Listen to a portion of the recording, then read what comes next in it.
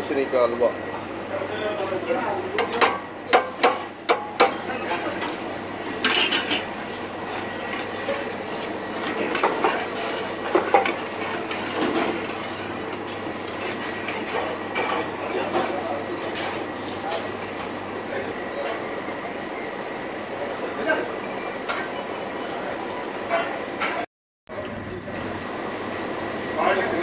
எவ்வளோ? 1 litre milk.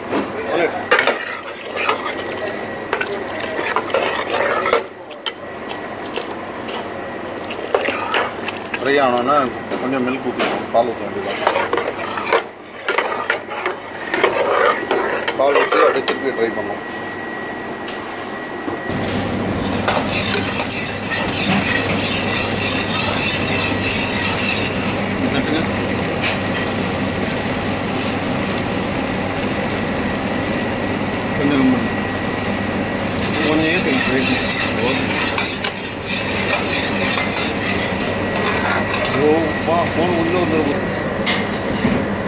நம்மகிட்ட இப்போ மில்க் மேட் இருக்குது.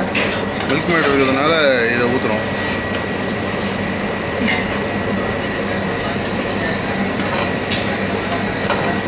எப்போவுமே அல்வா வந்து ஸ்லோ ஃபயரில் குக் பண்ணால் நல்லாயிருக்கும். வெள்ளை பூசணிக்காய் அல்வா.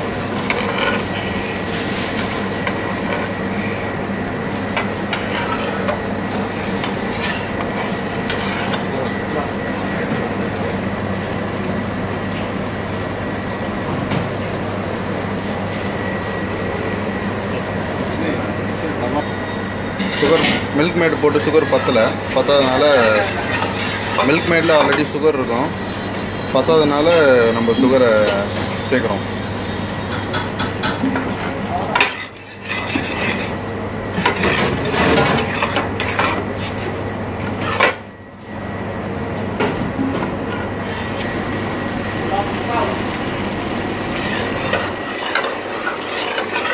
ஆல்மோஸ்ட் ரெடியாக ஒரு கண்டிஷனு. இது பால் திரிஞ்ச மாதிரி வரும். திரிஞ்சிடுச்சுன்னு நினைக்காதீங்க, அப்படி தான் வரும். நீங்கள் ஃபைனலாக ஃபினிஷ் பண்ணி பார்க்கும்போது தான் உங்களுக்கு தெரியும்.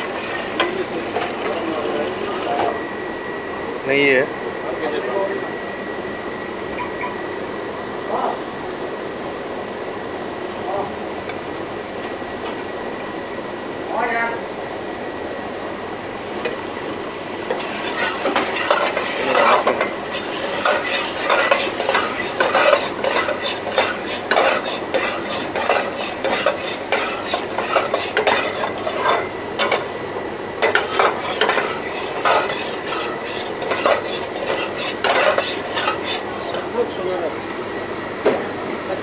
கொஞ்சமாக ஏலக்காய் தூள்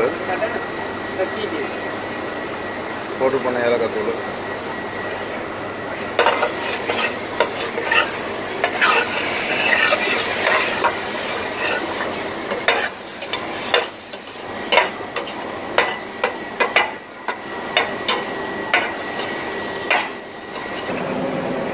கொஞ்சமாக நெய்யில் முந்திரி பருப்பை லைட்டாக அப்படியே மேலே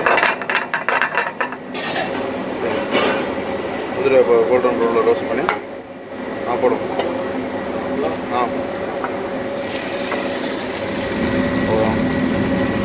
அல்வா ரெடி. இது வந்து பூசணிக்காய், வெள்ளை பூசணிக்காய் அல்வா. எதுனா காசி அல்வான்னு சொல்லுவாங்க நிறைய இடத்துல. ட்ரை பண்ணி பாருங்கள், ஈஸியாக தான் இருக்கும், நல்லாயிருக்கும். எப்படி பண்ணாலும் வந்துடும், ரொம்ப ரிஸ்க்லாம் இல்லை, ஈஸி தான் பண்ணுறது. அல்வா ரெடி ஆயிடுச்சு.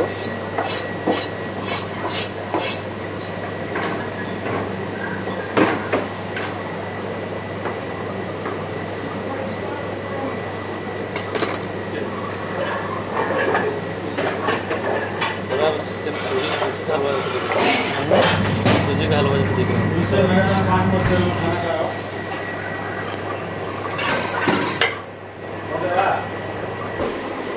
இதில் தான் ரெட் கலர் கொஞ்சமாக ரெட் கலர் போட்டு காசி அல்வா சொல்லிட்டு விற்கிறாங்க. அதில் மெலன் சீடை போட்டு விற்கிறாங்க நிறைய இடத்துல நான் பார்த்துருக்கேன்.